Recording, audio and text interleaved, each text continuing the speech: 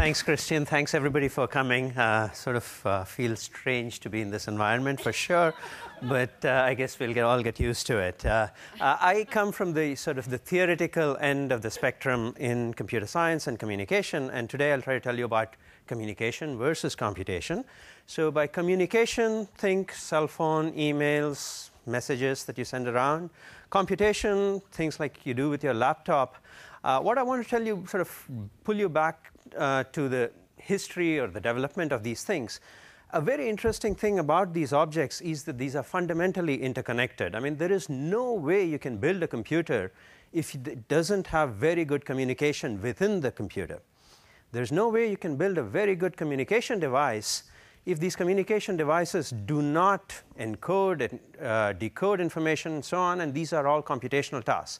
So these are fundamentally interdependent technologies. So historically, how did they look? Well, the technologies and the products and the companies that you can think about, they all emerged almost independently, almost tried to say, well, we'll stay away from the other field. Over the years, this is how we really thought about our communication devices, about our computing devices.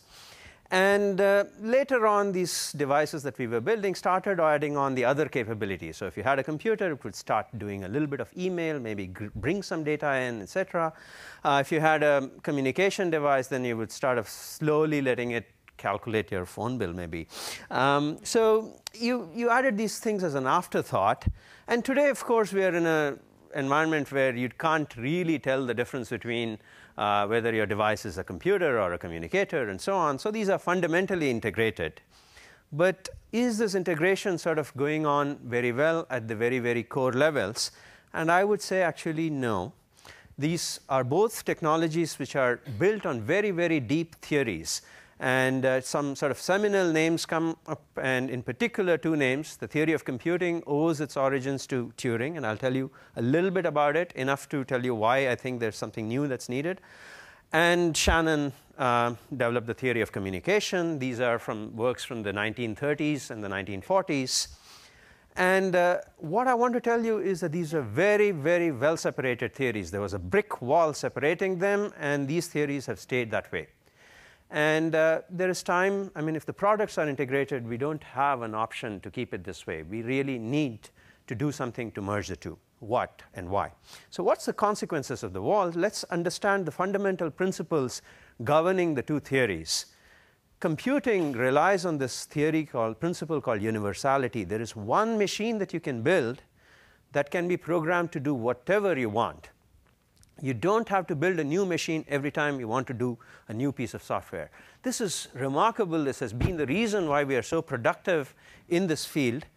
But this is at odds with the theory of communication. Communication principle is a centralized design. Somebody builds these devices which have certain modes of behavior hardwired into them, and then deploys them. You start interfering with any one of these communication devices and start programming them on your own, you are at risk.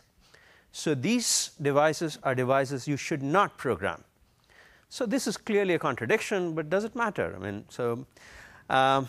It's a little too short a time period for me to tell you all about the theory and so on. So I'll try to build a little bit of a metaphor to explain to you what a theory should do for a practice. Okay? The theory should be a foundation for practice. This is my lame attempt at building a foundation.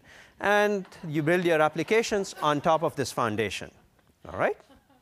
So lesson number one, that's pretty clear. Communication and computing, unfortunately, are somehow not pitched at the same levels. All right? So let's try to see what are our options when we try to build devices based on these. I see three options over here, okay? Something's not going to be working well, or you just abandon the other theory. And so you have three options sitting over here. So let me tell you a little bit of good news and some bad news. The good news is that we are mostly in option 2 or 3. Your devices that you think are both communicating and computing are really inherently one of the two. They're not doing the two. The bad news is, of course, there's lots of lost opportunities. And it's even worse. These machines that you work with are constantly vulnerable.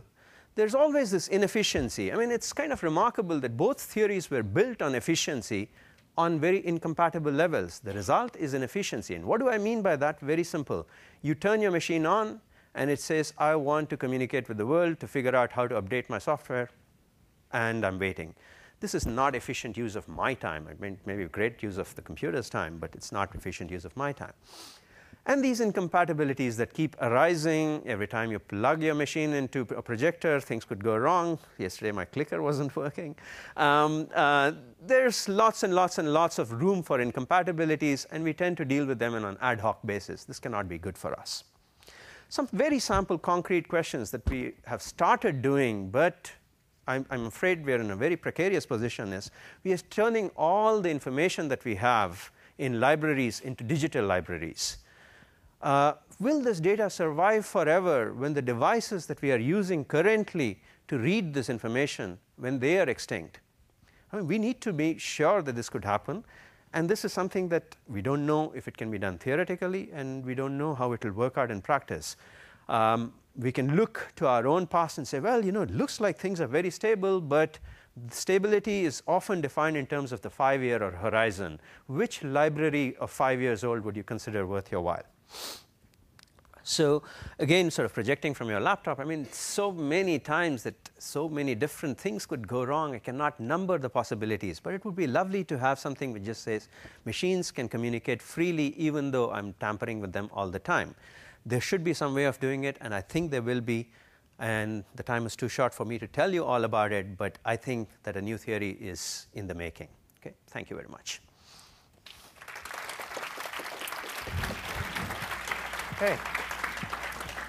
Thank you, Madhu. I think Madhu sets a good example. No enforcing necessary. We have time for sort Christian of 2-3 was built questions. a little bit taller than me. So we have time for some questions, and I let Madhu direct the audience. Okay. Questions anywhere? Looks like we're still waking up. Do you have a question, Jennifer, for Madhu? Okay. Oh. Can you give us a 1-minute version of what your new theory is? So I cannot give you a 1-minute version of the new theory. However, what I can try to tell you, I think you have 3 minutes, actually. So. I see how much time there is, and I see who's enforcing it. I'm not going to take risks with this. What we are trying to do is somehow try to emulate how humans communicate, which is a lot more robust and without the same sort of rigidity that we associate with computers communicating with each other.